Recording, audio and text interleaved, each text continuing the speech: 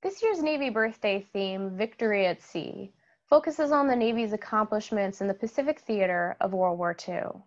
To that end, I'd like to tell the stories of 3 World War II sailors and focus on the traits that helped them in their most challenging moments. While there are many character traits that we could discuss, I believe these qualities are some that tend to stand out. These qualities are responsibility, bravery, and perseverance. These traits and the stories that accompany them give us cause to be proud of our Navy's history and heritage. Only through remembrance can we attain the pride necessary to give our own modern fleet value and meaning. The first character trait I'd like to discuss today is moral responsibility, which has served the Navy well during its 245 years. Although there are many examples of moral responsibility, few are as obvious as Admiral Mark Mitscher. During World War II, Mitscher commanded the Fast Carrier Task Force in the Pacific. In June 1944, the American and Japanese fleets clashed in the Battle of the Philippine Sea near the Marianas Islands. The battle was a decisive American victory that nearly eliminated the Japanese Navy's ability to conduct large-scale carrier operations. The Battle of the Philippine Sea was the largest carrier-to-carrier battle in history and became known as the Great Marianas Turkey Shoot, a nickname created by the American aviators to emphasize how many Japanese aircraft they shot down. Mitscher's moment of moral responsibility came on the second day of the battle.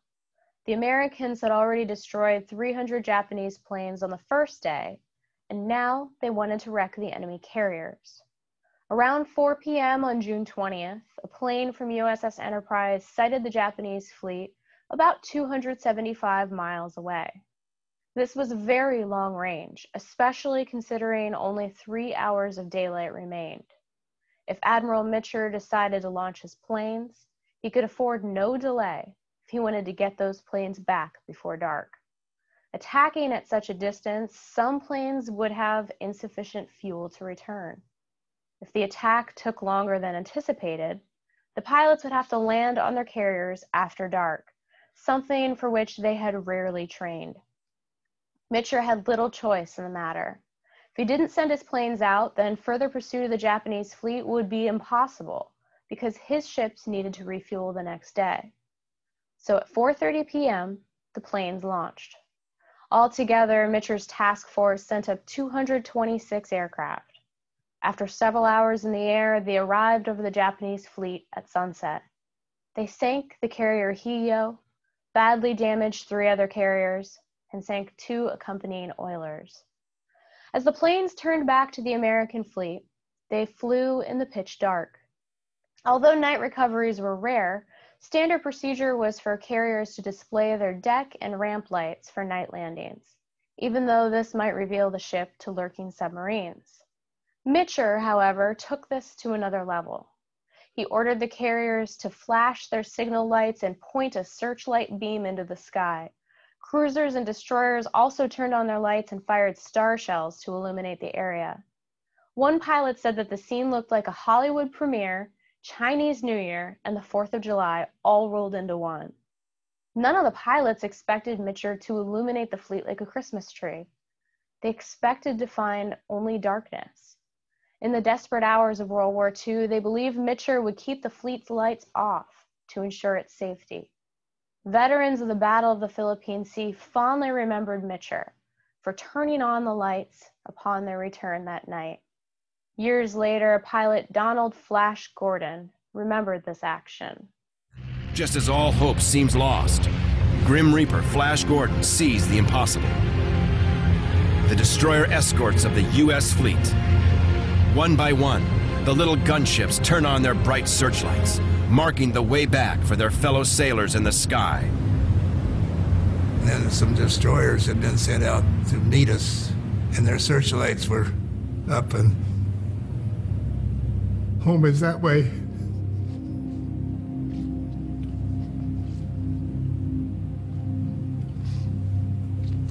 I'll never forget.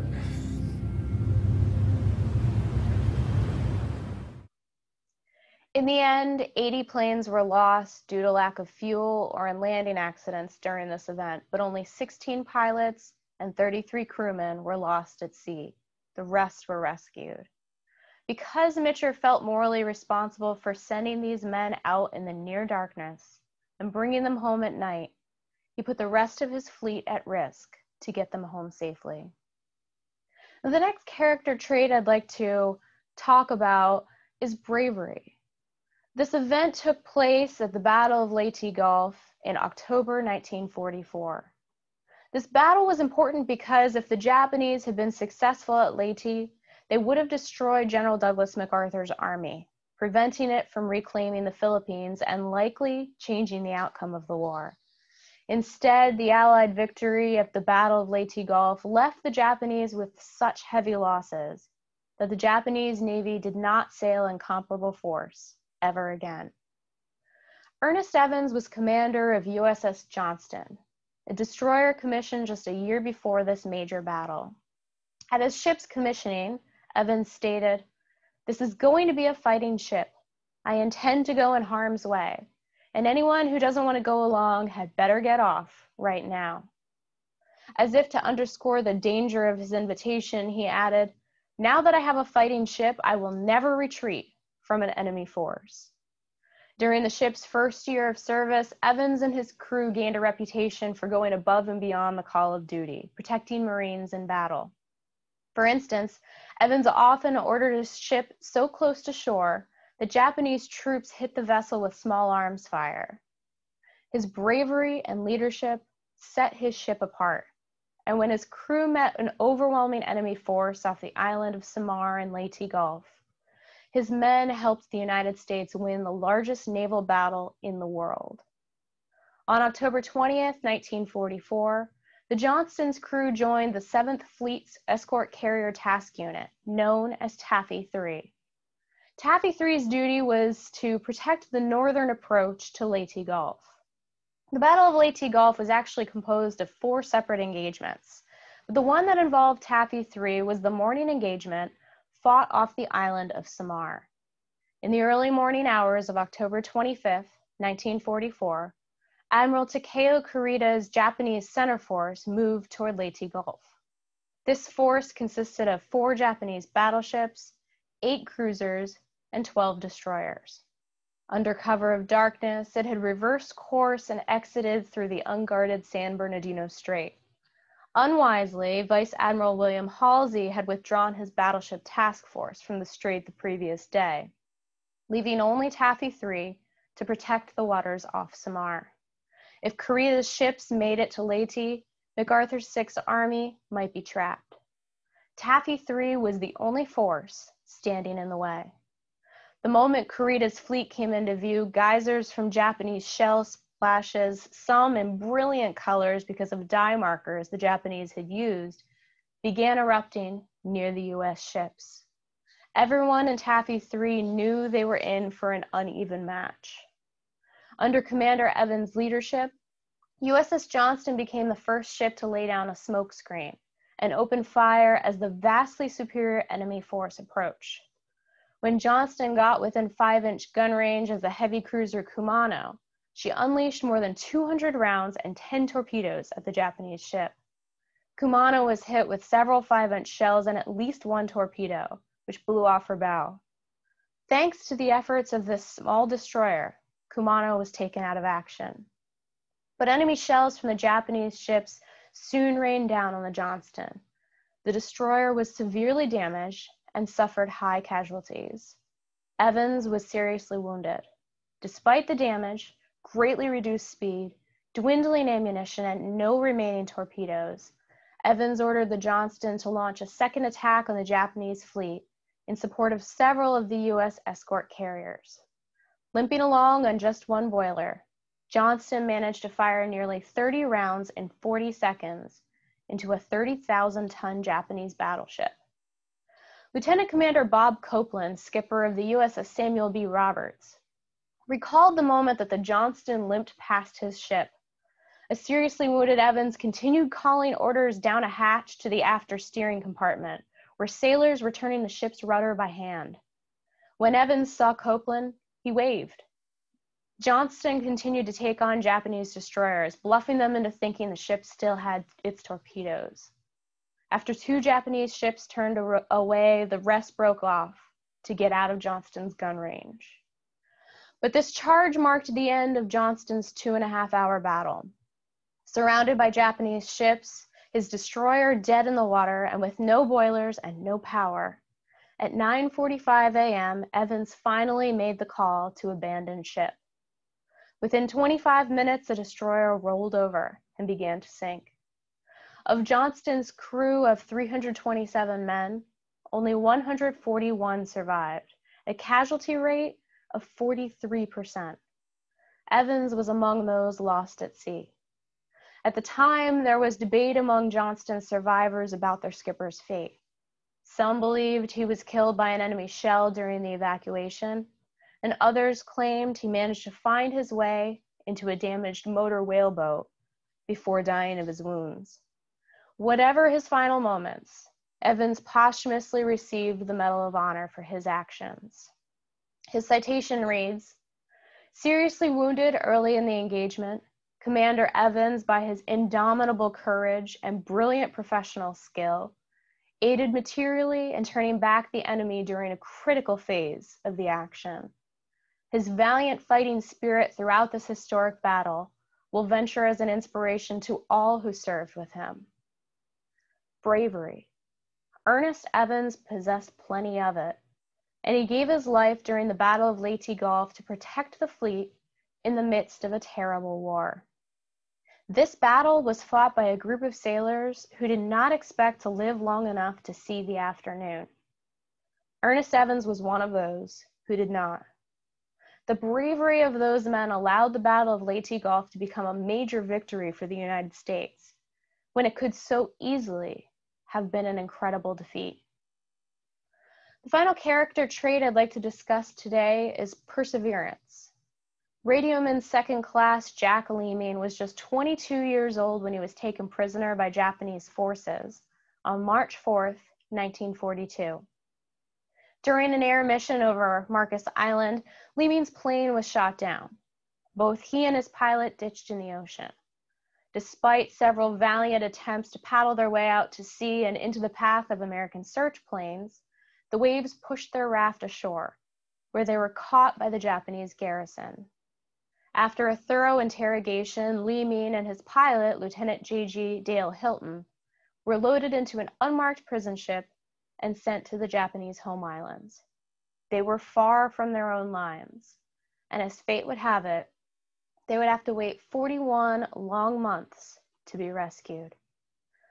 Over the next 3 years, along with his fellow inmates, Leeming endured all manner of privation. Interrogation occurred regularly, as did malnutrition, bouts of diarrhea, dysentery, and beriberi, torture, beatings, injuries caused by unsafe working conditions. All of these were the order of the day. After moving through several POW camps, Leeming was sent to the city of Toyama, where he and his fellow POWs were forced to work as stevedores, unloading soybeans, rice, and scrap iron. It was at Toyama where Leeming experienced his closest brush with death. The guards accused him of stealing rice and sentenced him to close confinement.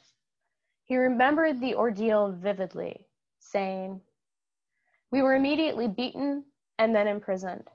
We were placed in a cell less than 1 meter wide and 3 meters long.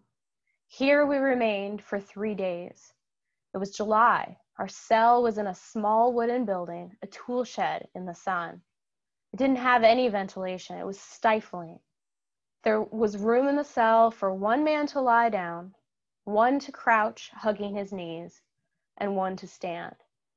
We rotated our positions as each of us tired. At one end was a hole used for answering calls of nature.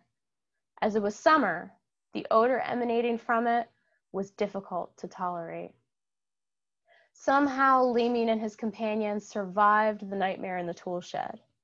After 3 days, they were released and returned to work. Leeming was freed by the Americans on August 14, 1945.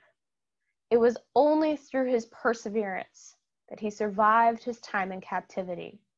He said this about his experience: "We endured hunger and humiliation and lived as animals. We became passive and detached in an effort to survive. Becoming a prisoner of war can break your spirit and you can lose a part of yourself. It's difficult to forget. It leaves a scar that stretches as far and as deep as the mind and imagination can travel.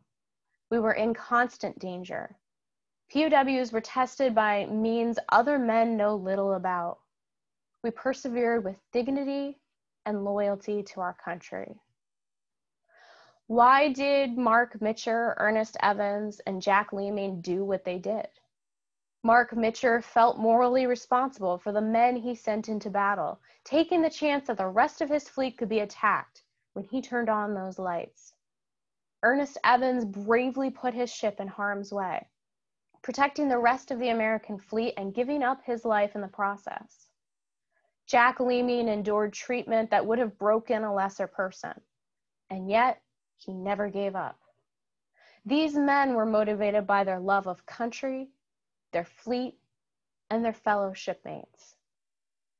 Without individuals like these, the U.S. Navy would not have such a rich history or cause to be proud. But it does, and that's why every year on the Navy's birthday, we mark October 13th as a sacred day. It's a day when we remember what others have done and what others have sacrificed. These daring sailors have imparted to us a legacy of glory and service. It's up to all of us to carry it on. Let us strive to remember the Navy's unflagging moral responsibility, its historic bravery, and its stoic perseverance, and use those lessons in our own lives so that we may continue the legacy of responsibility, bravery, and perseverance for another 245 years. Thank you.